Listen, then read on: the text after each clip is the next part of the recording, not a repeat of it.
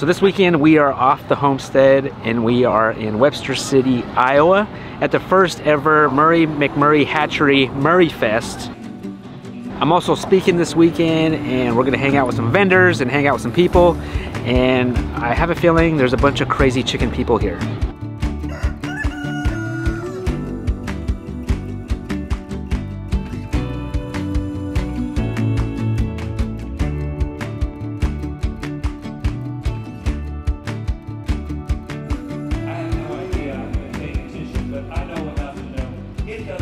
All right, where are you guys from? South Dakota. And what brings you guys here today? To look at farm stuff. Look at farm stuff? Listen to the people. Yeah. What's your favorite? You have a favorite chicken breed? I do. The one with the fluffy heads, the fluffy fur on their heads. The fluffy fur? Yep. We had one like that called Fuzzy Muggins. You got a favorite animal? Cats and horses. How about you? Donkeys and cats. Donkeys? Nice. Horses and cats and dogs. Awesome. Thanks, guys. Hey, it's the Mindful Homesteader. How's it going? What brings you here? McMurray brought me out here. They gave me a call and said, hey, we're doing this conference. Do you want to come out and check it out? What are you selling? What are you selling? So we're selling our homemade lard soap. We've got hand salves, and then I got some beard oils as well that I brought. Okay. You can find this online? Yep, you can find it at mindfulhomestead.com if you're interested in that. There's nothing up there right now, but in a week or two after the show, everything we have left over, I'll be putting up on the website, and you can order it right to your door. You put up an event yourself, don't you? We do, yeah. Where's it at? Very similar to this. We're going to be having it in Swansea, New Hampshire this year. It's called Homesteaders of New England. It's going to be September 14th and 15th this year. Yeah, cool. And that's website, Homesteaders of New England? Yep, just newenglandhomesteaders.com. Homesteaders of New England was taken. I don't know who got it, but but newenglandhomesteaders.com for more info on that. Okay, I'm here with Joe from Premier One. This is new. This is our twist butler. Yep. And that is for winding net. I like using it if I'm going through thickets or brush, but a lot of folks have been enjoying it just for regular netting, moving it in their pastures. So I've already mostly preloaded the fence, but it's simple as winding it up. Make sure I'm catching it. Pull that out. Okay. So it slides on the ground. Yep. And that's that. Wow. So, because I'm picturing it, okay, I was picturing something different. I thought we were gonna have to lay it on the ground and then wind it. Oh no. But, so it's already up. Keep it up, you don't have to bend over. Yeah, because I was picturing it get like sticks and stuff would get stuck in there. But I guess if it's already up. It's already up, so you're reducing your stick accumulation at that point. And then how long of a net would that hold? So this is a 100-foot roll. If I'm doing some storage, the handle pops off. I would chase this out with a dowel and just hang it up and use this on another roll. And then is that how you would unroll it too? Like if you wanted to set it up?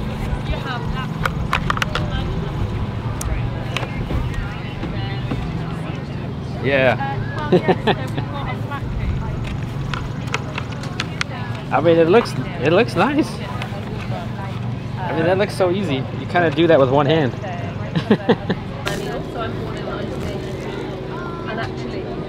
Okay, so I'm here with So Right Seeds. And where are you guys from? Tell us about what you guys do.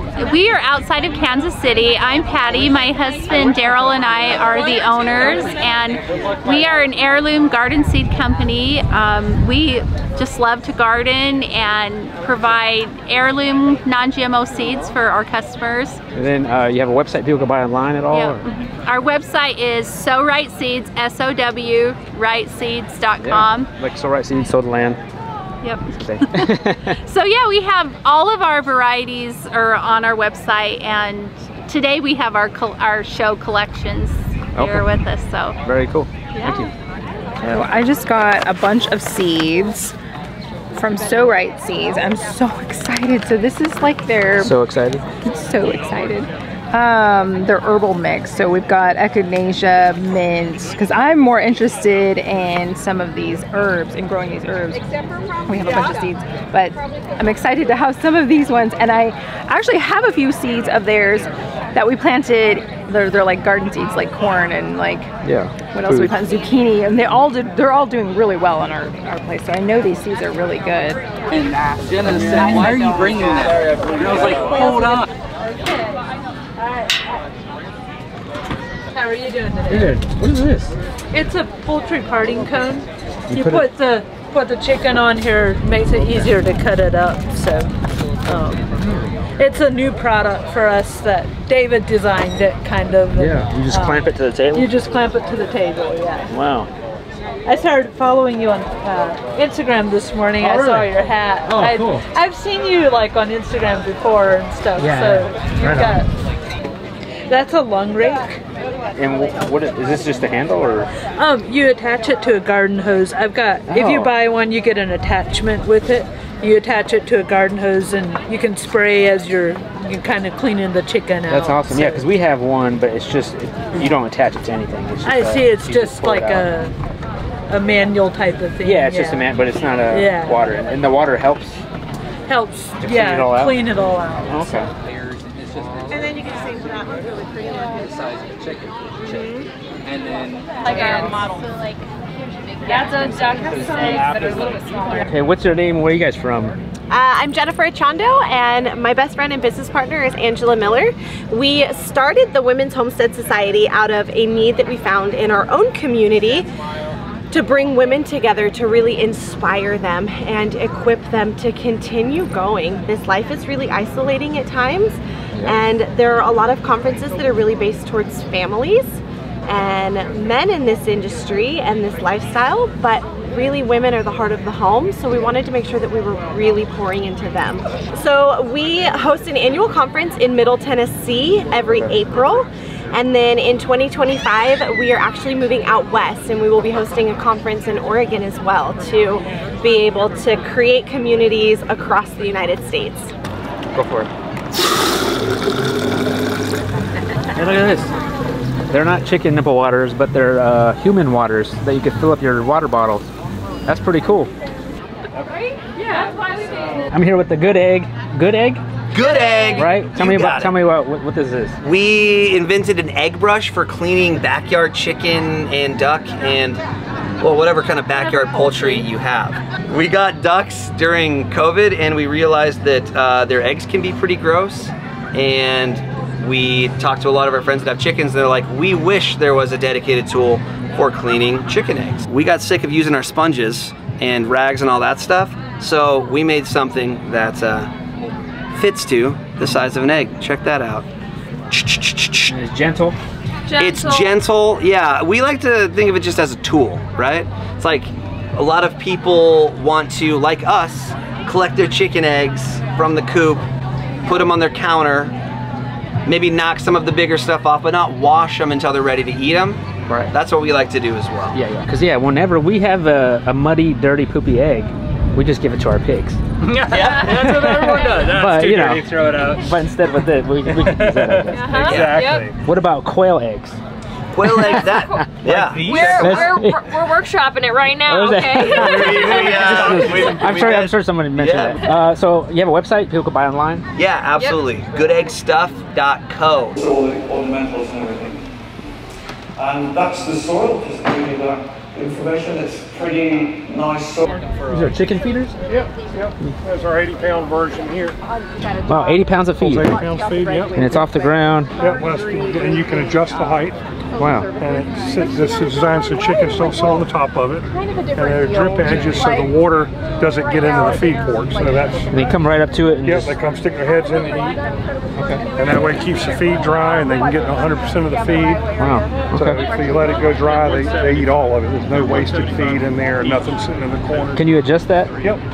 Telescope. I don't have that today, but Oh, yeah, those are the feet? Yeah. Oh, okay. So it's all custom. People buy them for turkeys, set it up full height for turkeys. I can see that. Or really low for smaller chickens. Oh. It's a rotomolded in North Carolina. It's all U.S. built. So we've got to make it really. It's just a really solid part, you know. Yeah, as long as it has feet in there, you know. It's not going to blow away or nothing. No.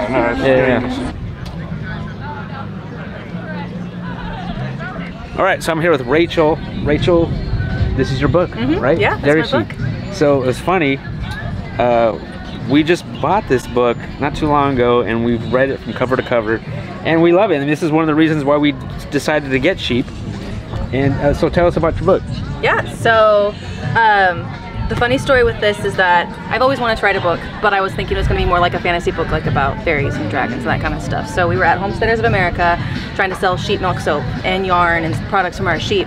And people kept asking me questions about how to raise the sheep and how to get milk from it. And I had just found out I was pregnant, so morning sickness was a real problem at that point. I was not making sense to people. And so this one guy just starts like waving his hands and he's like, well, where's your book? Where's your pamphlet? Like, I need information. And I was like, I'm so sorry. I've been weird up to this point. No one was interested except at Homestead of America. So I looked at my husband and I was like, well, Sean and Beth Daugherty have like those little pamphlets for $5. I'll just knock together one over a weekend and we'll sell it for $5 and on we go. And Janet Garman was getting ready to start Sawdust Publishing, and so I reached out to her and I said, you know, could you kind of walk me through some of this author stuff? And she's like, well, I'll do you one better. Would you like to write a book with our company? And I was like, well, yes, I would. So, so me being me, I didn't just bang together a nice little teeny tiny book. I wanted a tome because I wanted the book that I wanted to buy when I first started getting sheep. I'm sorry, nap time has not been a thing this weekend. It's all right.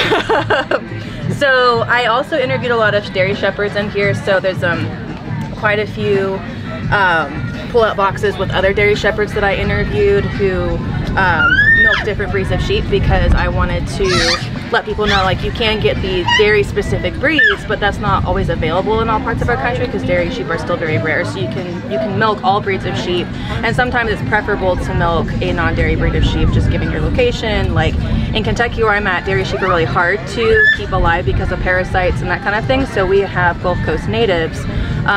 They produce less milk for a shorter amount of time, but we also get away with less inputs with them. If people want to buy your book, where do they have it at? Like, where do you have it? Yeah, we have it on Amazon, Pella Vida, Sawdust Publishing, and my own website is whoopsiedaisyfarm.com. And if you order from me, I will sign it for you. Oh man, I should have ordered it from you then. I think we ordered it from Amazon. Sorry. All right, it's the morning of. This morning, I'm the first one to talk today, and we're talking about building stationary coops and movable chicken coops. A little nervous. I think that's pretty normal, but yeah, we're gonna get it done today.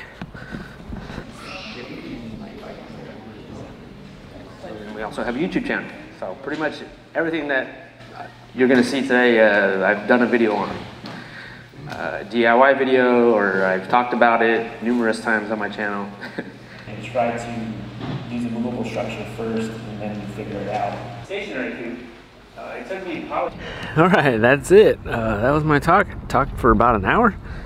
It went pretty good. Good turnout. Thank you everyone for listening to me. Once I start talking on stage like that, the nervousness kind of just goes away. It's just the priorness. I'm a little nervous, but then during, it's like, okay, I'm just talking to some friends here. We're just hanging out, and we're just talking. So it was good. All right, I'm here with Dahlia. Hi! Tell us what you're doing here, where you're from. Well, okay, my name is Dahlia, but most people know me as the president of Chickenlandia. Yes, there you go. So I have a YouTube channel called Welcome to Chickenlandia, and Murray just contacted me and they were like, would you like to speak at Murray Fest? And I think this is like the first event that they've done like this. Yes, it was. Yep, it has been. Yeah. So it's been really awesome. Yeah, and you traveled quite a distance to get here. I did. So I'm from Northwest Washington, Bellingham. And so I had to drive from Bellingham, Washington to Seattle, then I had to fly to Denver, then I had to fly to Des Moines, then I had to drive up here. Well, plus the time difference, yes, right? Yes. I would bet you might be the person that traveled the longest, I would think. I think I might be. What did you speak on this weekend?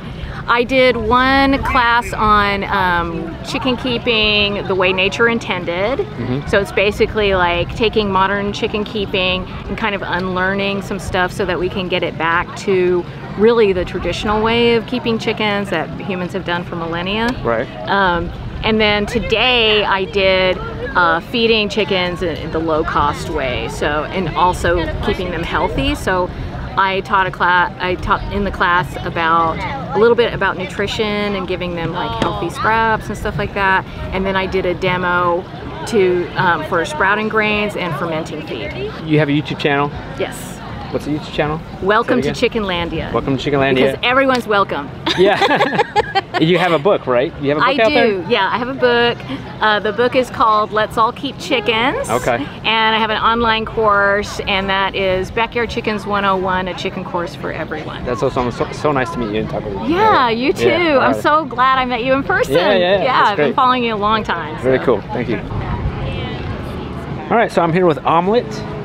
Tell us about Omelette. What's Omelette? So, Omelette is a British-based product design company that makes chicken coops and other pet products, but predominantly chicken coops. We've been going for 20 years, but only more recently come to the States, which we're loving because apparently you guys have got lots of land and lots of chickens. So that's perfect. A big part of our design ethos is about conscious choice of materials and sustainability. So you should never have to replace your egg glue. You might need to replace a part, probably won't, but you might, and if you do, then we sell our parts separately. And a big feature of our egg glues for the easy clean is our slide out droppings trays. So here, there's a little lever, you just press that and you pull it out. There we go. And you can then just tip your chicken poop off straight into your compost or wherever you want to use it. Yeah, so I have the Omelette automatic chicken coop door. Oh yeah, That's why I've been using it for like 2 years. Yes. Still going strong. I love it. Amazing. I've tried numerous of coop doors. Yeah. And they all kind of fail at a certain point. At a certain point, right. So this one has been most reliable. All right, so they're doing a herding dog demonstration. So this should be fun.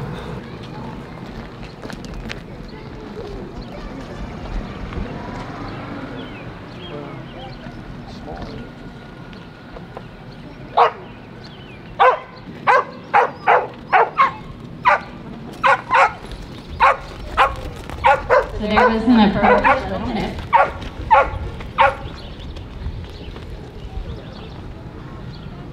Typically when we go to these events, you have thousands of people that come to these events. Other ones that we've been to, but this one is a little bit more intimate and is actually, I feel like, nicer because it's less crowded and it's more like a small town atmosphere. And you can just walk around and hang out with people, talk to people, which is nice, and meet people that, you know, watch our YouTube. And it's so nice to meet people who do watch our YouTube channel because you can kind of put a face there and shake a hand and a hug and a high five, and it's motivational for us and inspirational for us to meet folks in real life that watch us, and so, which is pretty cool. Jason, how are you doing? I love the shirt. Yeah, you like that. Nice to see you. Thank you, man. What flavor did you get? Strawberry. Strawberry with boba. jelly. And handmade egg roll. Yay. Let's try it. That's a big old straw. That's a good. Well, it has to be big. It has to go the little. That's a good chicken butchering straw. for bagging poultry. Cooking from scratch, to me, is a vital skill. It's as vital as them knowing how to raise chickens, how to milk a cow, how to have a garden. Because like I said, earning a paycheck may not always be enough. They may not always be able to buy food to feed their family. Okay, so tell me your names. Kim, Carol. And you guys work for McMurray Hatchery? Yes. And so what do you guys do there? In the Take phone orders. Take orders. So if someone calls and wants to order some chickens, It's going to be us or one of our other team members. Really? And how long have you guys been doing that? Almost 20 years. 20 years. And since 2011. Wow. So you guys, do you guys know like what's the most popular thing that people order? I guess any kind of baby chick. Red Stars, I think. Yeah, Red Stars are a big sale. They're our best brown egg layer. Yeah. Really? Okay. Pearl White Leghorns, they're our best white egg layer. Wow. So yeah. That's White amazing. and true blues, white and true greens for the colored egg layers. Yeah. Americana, they like those. Colored egg layers. Yeah. Well. Colored egg layers, people like. Yes, they love that. All right. They like that. Well, thank you guys. I appreciate what you do. Thank you. Yeah. Have a good day. So what are you guys' names? Where are you from? Doug and Ginger Slater. And we're from Champaign, Urbana, Illinois. Nice. So what brings you guys here to this event? We started a small homestead 3 years ago, and we have quail, turkeys, and chickens. Learning any workshops out while you're here, or are you guys just hanging out? Attended years. I just finished attending a herding dog because we have a blue heeler that we herd the chicken and turkeys with. Oh, nice. Yes. Oh, okay. So tried to hit a bunch of them so that we have more knowledge. Yeah, you guys have a YouTube channel at all? Yes. We're trying to start one, and it's Rustic Winged Acres. Awesome. Glad to meet you guys. All right, I'm here with Coffee with the Chicken Ladies, right? Hey! What's your guys' names and what are you guys about? I'm Chrissy. I'm Holly. And We talk about chickens. And so what is Coffee with Chicken Ladies? We are a podcast all about chickens. Right, Really? so pet chickens, I mean breeding, everything. Everything you could possibly want to know about chickens is what we talk about. Chicken care. Chicken history. And so what, all chickens, okay. So All chickens how long, all the time. How long have you been doing the podcast? About 4 years. That's amazing. And where's the podcast located? On Maryland. everything? We're in Maryland. No, I mean, We're are you on iTunes? The podcast. Oh, where are we? Platform. Every Yes. platform. I'm a retired veterinary technician, so I was Okay. an animal nurse for 15 years. I grew up on a farm. I was a 4-H kid. I'm actually a retired history librarian, and I do livestock history. And we have almost 200 episodes out there. So anything that you want to learn about with chickens, over 30 years experience with us. All right, Coffee with the Chicken Ladies.